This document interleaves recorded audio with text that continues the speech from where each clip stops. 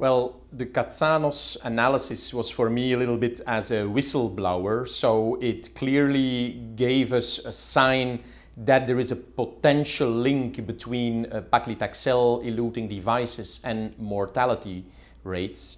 Of course, we know that this was a literature-based analysis, and so in my opinion, we really need to look at the patient-level data. And when I'm looking a little bit closer to the patient-level data, I don't see any difference between paclitaxel-eluting and non-paclitaxel-eluting devices in terms of mortality.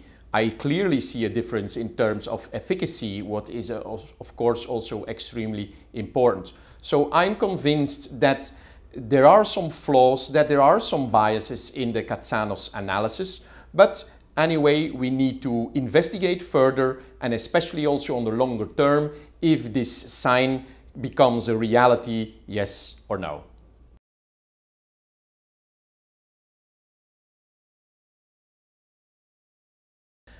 I still use right at the moment a lot of DCBs in my current practice.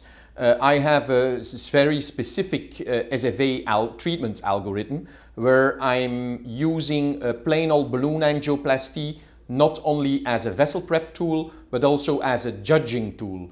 Based on the result after my vessel prep with POBA, I decide if I need a scaffold for a non-angioplasty responder or no scaffold for an angioplasty responder. In the case I have a responder, I use drug-coated balloons only to treat these FEMPOP lesions. And this is independently of length, calcium, stenosis versus occlusion, or de novo or restenotic lesions. My experiences with Luminor are very good. I had the opportunity to work on different trials with the Luminor.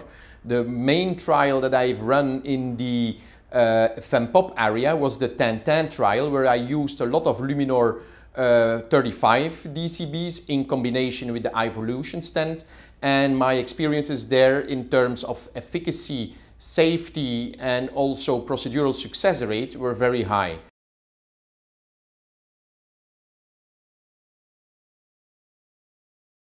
Now I have the opportunity to use the Luminor 14 paclitaxel-eluting balloon for below-the-knee disease treatment in CLI patients in the Biblios trial, and also my first experiences there are very promising, especially in terms of procedural success rate.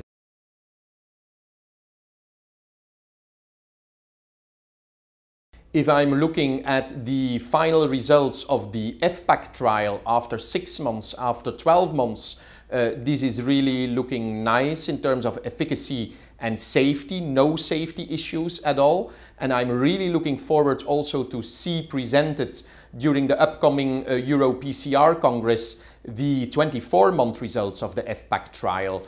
Also to see if there is a continuation in good efficacy and safety. Beside this, I have already some preliminary results in the 1010 trial, and also there we noticed a high efficacy and safety results in all patients.